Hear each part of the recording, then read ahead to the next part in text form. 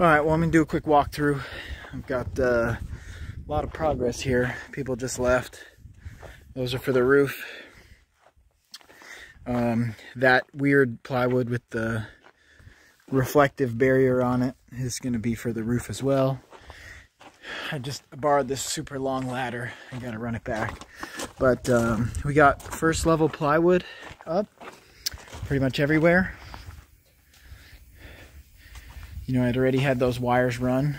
I'm gonna add a few things, but this gives you an idea of the windows here.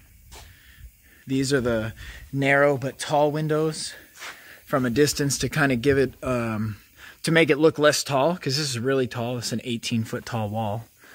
Matter of fact, while I'm here, I better shut this air compressor off. Now that I got the, electricity out here, I can use the big compressor rather than have everybody bring their little tiny compressors that just make a lot of noise. And so that's on the garage side so far. On the two-car garage side, pick up this, got some nails in it. On the two-car side, same thing, sheeted in with plywood.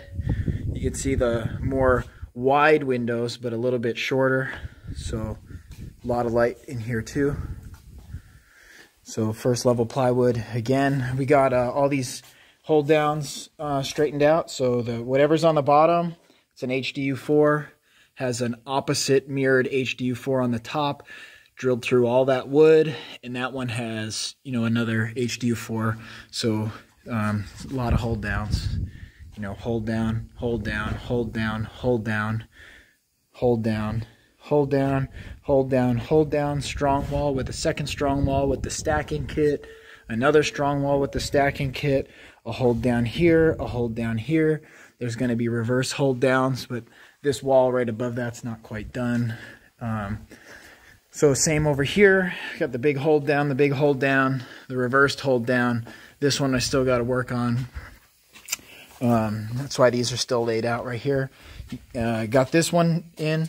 Finally got this hold down put in and got the big post up. That's a 28-foot paralam, actually a microlam, paralam beam. And put in this 4x6 right here with the hold down that goes through all this wood and has a matching hold down. So everything's super secured there. Now you can kind of get a better idea of the shape of the bathroom here. The lower bathroom. So we're gonna put a barn door here, like a sliding barn door here and a sliding barn door here. This is more of like, utility closet, the hot water heater and stuff. And so the progress out here has been pretty substantial as well. Finally got all the piers have their hold down bolts now. So one of the next things they're going to do is start building the wood posts to support the deck.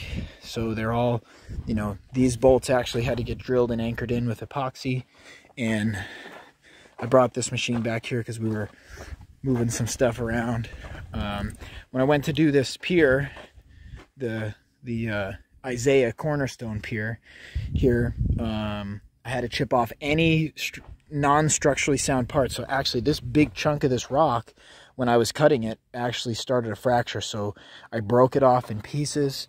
I cut off all these huge chunks of pure granite 7 inches down into the rock and drilled 12 inches into the rock and set 18-inch hardened steel pins in it, epoxied those in with a witness to, I had to have a deputy inspection witness come and made sure it was done properly.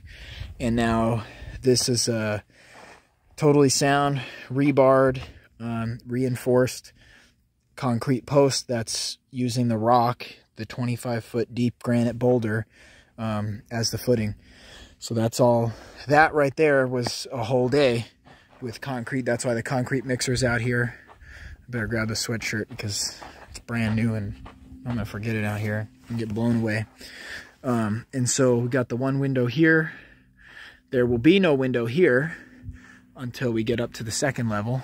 And so this was quite a big project here. So those bolts are ready to go, ready to accept the green board base plates as well, and then we'll build up from there. But before we focus on the deck and porch, we're gonna really keep going with the main structure. So we'll run up the stairs right now. The stairs got a lot of progress. This is all stuff for the deck. So these are the beams that are gonna support it this way, and these are micro lam LVL, I don't know, kind of like floor joists or little beams too, that are gonna go this way. It's gonna be sloped 1.5 inches lower on this end than, you know, a little bit of downhill, so that the rain will run off the end, and that's gonna be a lightweight Dex-A-Tex concrete. So here are the stairs. The stairs are finished, the back plate and the top.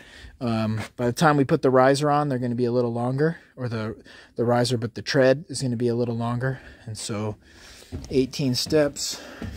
There'll be this window right here. All right, so on your way up the stairs, you know, you get quite the view. And then here's the landing. So the plan is to, we put in for an optional French door right here, so we're still figuring out the details, but we'll put in a probably 30-inch door. This wall is up now, 2/3 of it anyway, so you can get an idea. You know, that's high up there. All these are propped up and nailed in. Unfortunately, tomorrow we're not going to be able to do any work. They're calling for 30-mile-an-hour winds, so that's way too windy to have anybody working at this height. So tomorrow's an off day. We got this wall with this window framed out. This door is a French door that goes out to the deck. This window goes over the kitchen sink. And then we got this wall up right here, and this is going to be where the range is. So the kind of the kitchen's going to do the wraparound thing here, come out this way. So that's what you're looking at. The island will be here. So you can see that's the view out the kitchen window. Like if we were standing at the sink, this is what you'd see. So, and then, as part of this wall, there's the small door here. This small door is going to go into a pantry, food pantry.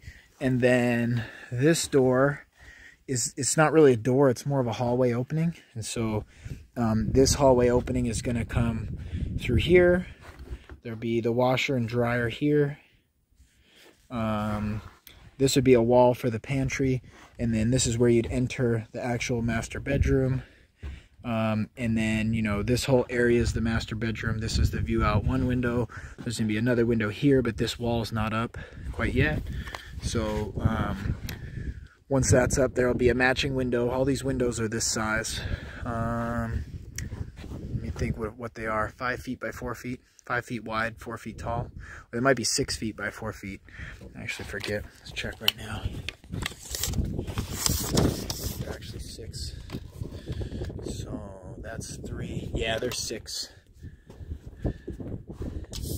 Up, yeah, that's what they are. 6 feet by 4 feet upstairs. So they're substantial sliding windows.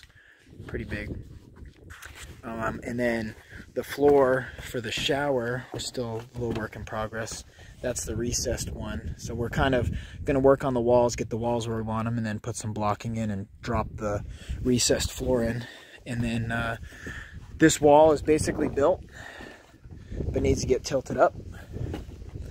Because these walls are so tall and they end up so heavy and we can't really get a machine up here, we're actually leaving the top plates off and the blocking out and tilting it up as light as possible, then going through and adding all the blocking while it's upright, and then adding the top plate and the second top plate while it's upright. So that's just work that really can't be done tomorrow. We did put this wall up to brace these two with the wind we're expecting, and put up some extra support braces. And so really that's the quick update. Maybe not so quick, but that's the thorough update. I will not be around for the next 2 days, so I won't have anything to report. These guys will be working Friday, but I'll be at work Friday. So there's what you see. So update you next time.